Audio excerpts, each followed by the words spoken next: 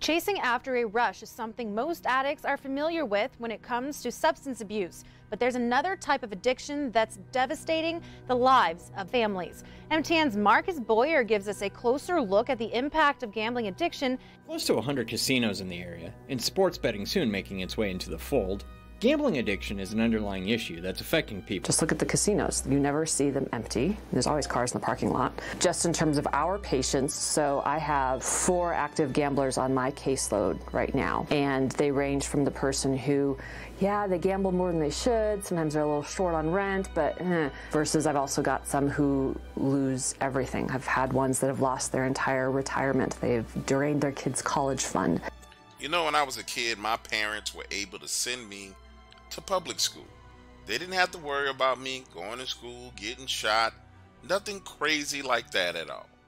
However, things are more dangerous nowadays, and I'm forced to spend serious money keeping my 3 kids away from the wrong elements.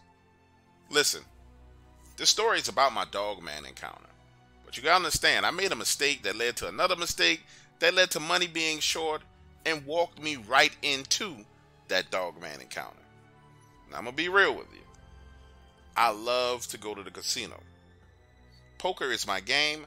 I am not a gambler. I have won poker tournaments. I am what you will call a semi-professional poker player.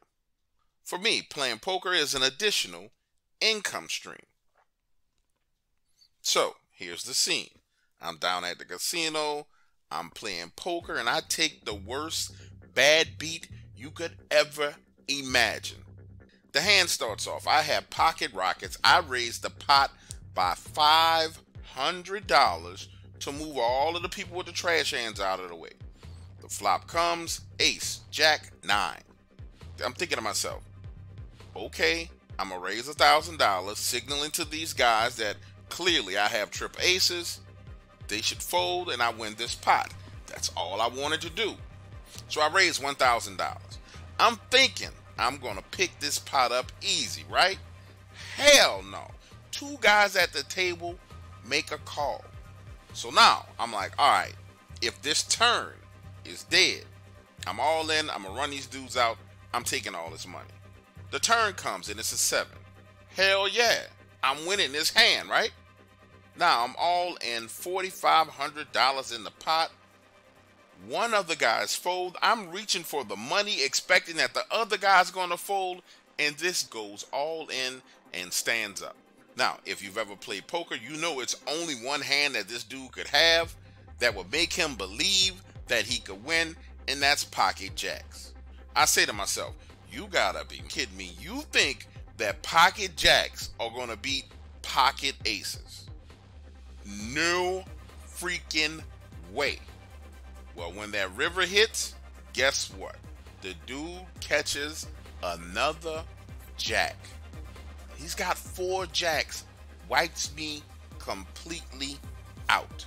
I leave the casino pissed off, get back home, sit down, have a beer, and then come to my senses and realize, okay, I'm really about to be short some money. So I go over to the safe, open it up, and realize I'm $2,000 short on my kids' tuition. Now, pause right here and let me explain something to you about Catholic schools and tuition.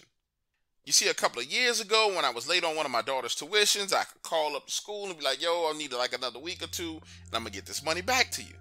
But no. They use this called smart tuition. Automated system, auto drafts. You can't call and talk to them people about getting no damn extensions. None of that. The whole personal touch is gone. The school has outsourced the collection to this company. Now, in the back of my mind, I know I got to come up with this $2,000. So I'm out the door hustling, trying to come up with money. These schools will embarrass the out of your child. They will take your child out of class and make them sit in the office holding your emotions and your kids' emotions hostage over this money, taking your child's emotions, forging a sword, lighting that sword on fire, and then thrusting it straight into your heart, making you realize that you are up for not having this money. I'm telling you this from experience. So I know in the back of my mind, I got to get out here and get this money. I got about 2 weeks left before this whole situation explodes. During the first day, I was really confident. By the third day, I was starting to lose confidence that I was going to be able to come up with this money. By the fifth day, I realized I ain't about to have this money. So I called a school trying to talk to them. They'll tell them, listen, I'm having issues with my job with the whole COVID thing. And they're not trying to hear none of that sob story. And then on top of that, the woman who works in the finance office has that old school phone operator voice. She sounds like she's talking with a nose pin. And she says, Mr. Egger, we understand that times are difficult, but we expect tuition to be paid on time. So now I'm calling family trying to get the money. But you know how family can be. They asking me if I gambled away my kids' tuition money, telling me I got a gambling problem, when they know that I have won hundreds of thousands of dollars in poker tournaments. That does not mean I have a gambling problem. Finally, I done called all my family members, and my cousin Sandy calls me back and says, listen, he needs some help doing some night shrimping. His big boat with the gigantic nets was out for repair, and he had an order for 1,000 pounds of shrimp that he had to fill over the next 2 weeks. He says, if you come out with me at night, help me shine a light and catch us some shrimp, over the next week and a half, I'll pay you $2,500. So now I'm going shrimping. First night out there, it takes us a little while to get on top of these shrimp, but eventually we pull in about 80 to 90 pounds of shrimp.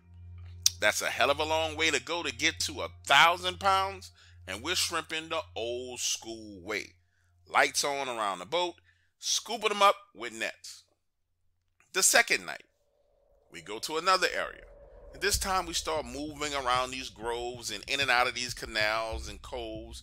Some real creepy. Imagine the scene. We got the lights on. We're anchored at the entrance to this canal. Shrimp are flooding in our direction from deeper in the canal. And the two of us are just there scooping them up, when suddenly you can tell something was going on under the water. Because the shrimp, the fish, all kinds of aquatic life come flying by. You can see them because the water is lit up and they are literally zooming past this boat. Now, I spent my fair share of time in the swamp, so now I'm thinking, okay, maybe we got a giant catfish in the water, or possibly, worst case scenario, an alligator. Now, with your permission, allow me to slow down and calm down a little bit and just repaint this picture for you, because what happened next is absolutely insane. Remember, we're at the mouth of a canal connected to a larger body of water. We're anchored with the front of our boat in the entrance to that canal. The lights are on the front of the boat and alongside of the boat. At the back of the boat, it's pitch black. And when you're doing this kind of work, looking down into that water, into those lights, when you turn around and try and peek into the darkness, it's with your eyes because they have to adjust. Okay, so now you fully understand the situation. Here's what happened. I'm there leaning over the front of the boat, net in hand, scooping shrimp up out of the water. When, like I said, everything in the water starts to panic. Then the both of us see this hairy mass swimming under the water in the light. Then it goes under the boat. Now, I had never seen anything like this, but clearly my cousin had a clue as to what the hell was going on, because he starts to scream, grab the anchor, grab the anchor. I'm still down on one knee trying to figure out what the hell we just saw. He's running to the back of the boat, cranking it up. Now I'm pulling the anchor line, and I swear it's stuck. Then the anchor line, which I'm holding, begins to move, pulling me towards the front tip of the boat.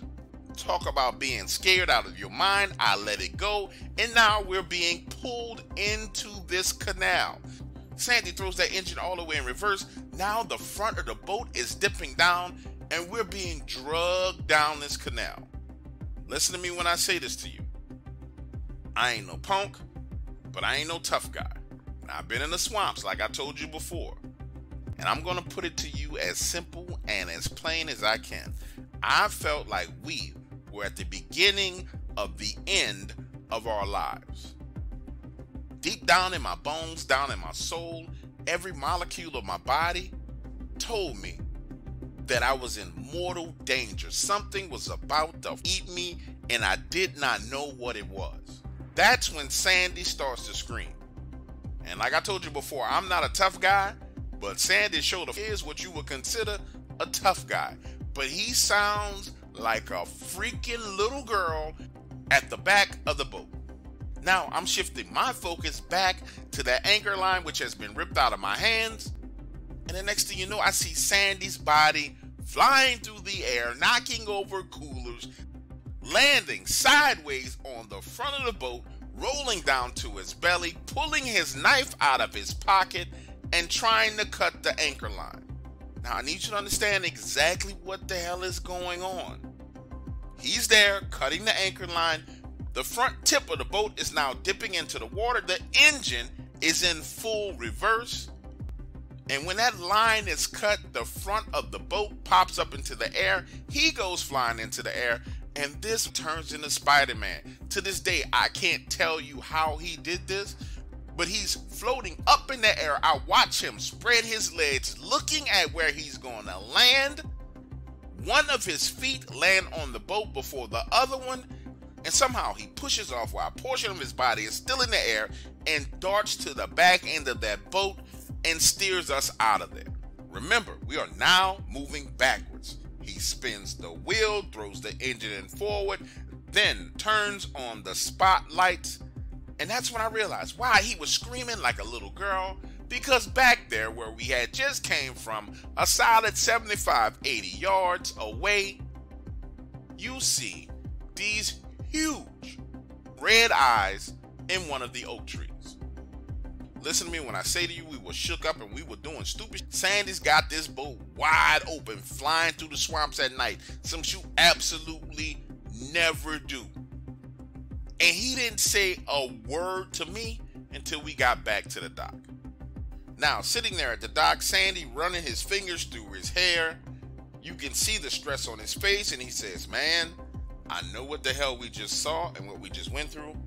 But dude, we got to get back out there and get some shrimp. Let's just go to another area, nowhere near there, but we got to get out here and we got to fill this order for these shrimp. So the two of us take 30 minutes to get our heads in order. Then we go back out there and get another 80 pounds of shrimp. I can't explain to you why we did this, but while we were shrimping, we really didn't talk about it much. He just said, I really can't explain to you why we did this, but while we were shrimping, really didn't talk much about what happened.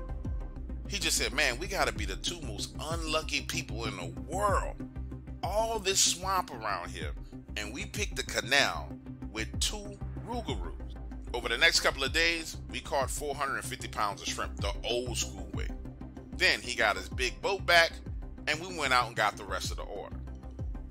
Now, for those of you listening to the story, this is my very first time telling it. And I know what you're thinking. So you went through all that. Did you pay the tuition? Absolutely. Yes, I did pay my kids' tuition. And to this day, I still help my cousin on the shrimp boat whenever he needs me.